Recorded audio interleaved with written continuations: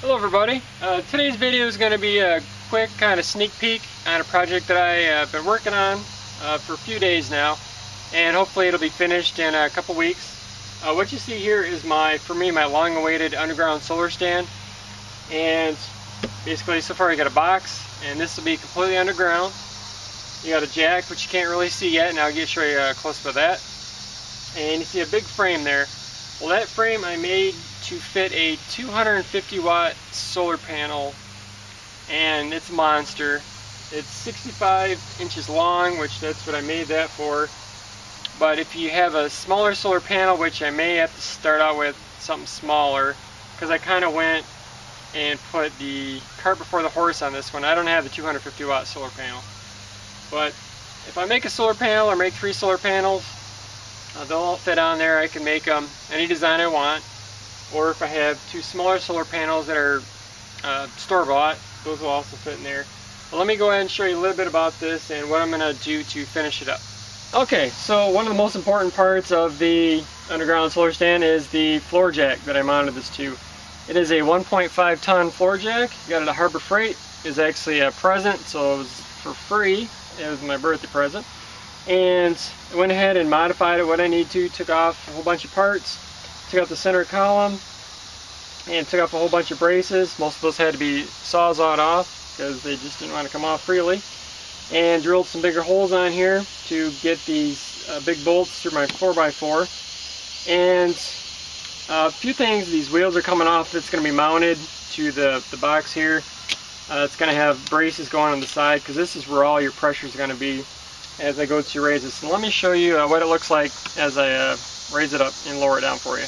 Okay, remember this is not mounted to the frame here, so I have to stand on it to hold it down. So go ahead and insert your handle, stand it down, go ahead and raise it up.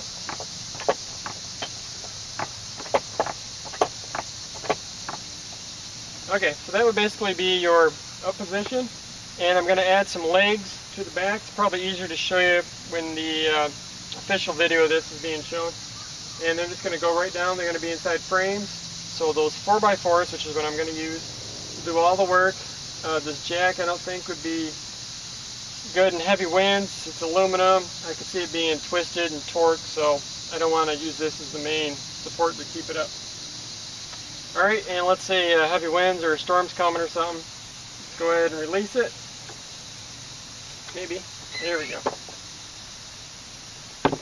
Alright, so you release it, pull the handle out, and the lid. I thought about 5 different options for the lid. One, I think is the most practical, best for material wise. And one I really like, little impractical, but let me talk about the first one. I'm going to put a track all along the outer edges here, and on this end of it, leave an open top. So when the storm's coming, go ahead and drop it in the track, and they're going to be 4 planks wide, and slide it to the top, drop in your next one, which would be 4 of those sections total. The one I really wanted to do, but kind of impractical and kind of a nightmare, would be a pocket door basically. So the pocket door would be sitting there, basically it's a door inside a frame. I would have to protect all the inside from obviously dirt and whatnot. But when a storm would come, you'd simply just go ahead and pull that pocket door out and it would lock into place, and it would be nice protected. And when the storm was over, just go ahead and put it back, and that would be completely underground. I love that idea, but just not really practical. So I think the section for the lid is going to be the best option. So a couple other things I'm going to do. I'm going to try and polyurethane the outside. Hopefully that'll give it some endurance against the ground and the moisture and all that stuff. And I'm going to paint the inside green, kind of blend in with the grass. And that's about all I'm going to tell you today. So I'm going to go ahead and work on this for a while, and hopefully 2 or 3 weeks I can get the completed video done. Go ahead and show you what it looks like. It'll be in the ground, all painted, all the accessories that I think are necessary to make this sturdy and stable. So, alright, appreciate you watching this video as always. Take care, and God bless.